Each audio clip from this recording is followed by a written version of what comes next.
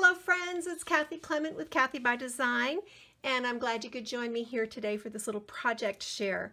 Today I'm working with the gorgeous papers from Graphic 45's Little Darlings Deluxe Collector's Edition.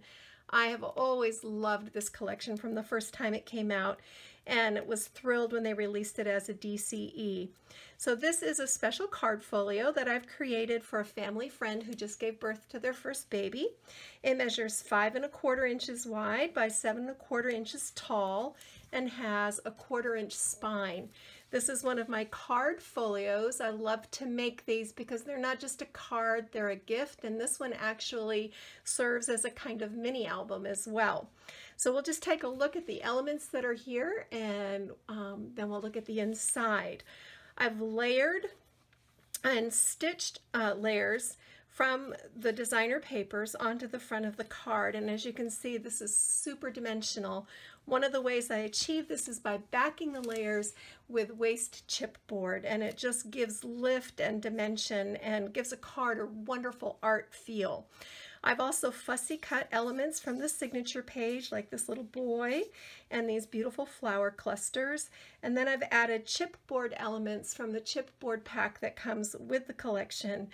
This lovely circular frame with the mother and baby and this sweet little chipboard button.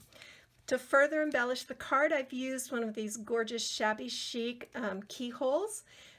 This is Graphic 45 staples and 2 Shabby Chic keys that I just tapped with some ivory paint and tied with silver string onto the keyhole. For my ribbon cluster, I've used this color band, canvas color band ribbon from Really Reasonable Ribbon. This is the light blue. And I created my bow cluster with ivory burlap string, some petaloo roses, and forget-me-nots. I've carried those over here on the side and then again up here at the top, just to really give this a shabby chic, soft feel.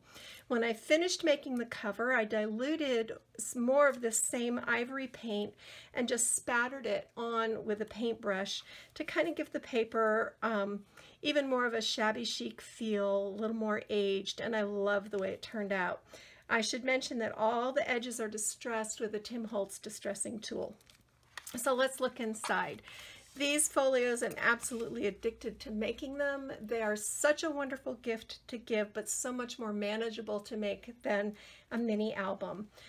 This is one of my favorite tricks to use. I love this image from the cut apart page, but it's really big and I wanted to feature it in this album. So when I cut it out, I added an extra 1/2 inch of paper over on the side. I just cut this right hand side a 1/2 inch wider than the left. Then I scored along that line to create a flap, and I glued the flap underneath the layers so that you don't see the mechanism, and it's just a seamless way to present a little folio like this.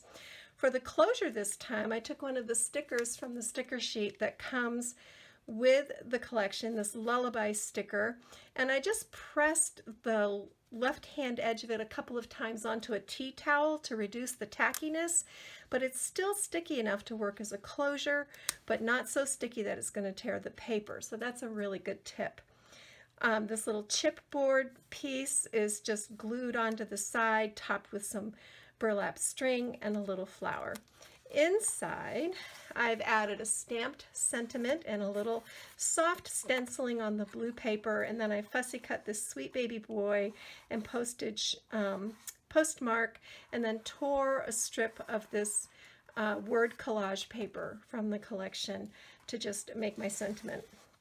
And then over here is a little waterfall cascade, and these are so simple to make.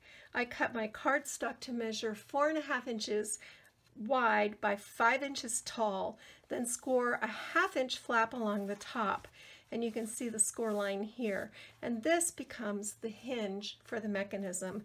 And then you just line each succeeding piece up with the bottom edge, and you've got a fun little waterfall feature. I've decorated this with little stamps and cut aparts from the collection, being sure to leave them open on the top edges and on the sides so that photos can be added. This way you can dress up your album, but it can still hold all those wonderful photos of baby's first days. Then down on the bottom, I created a pocket, and to do this, I just folded the paper up and then decorated the pocket piece.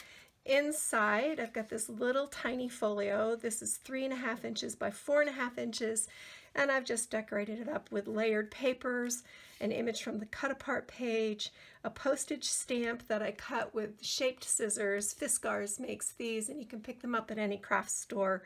Some little covered blue gingham buttons, and then inside, here's a pocket where we'll put our gift card and our own personal note. So this is I had such fun working with these gorgeous papers and wanted to share with you. Hopefully you've gotten some tips and tricks and ideas that you can use in your own crafty adventures. I'd love to hear from you in the comments section below. Thanks for joining me.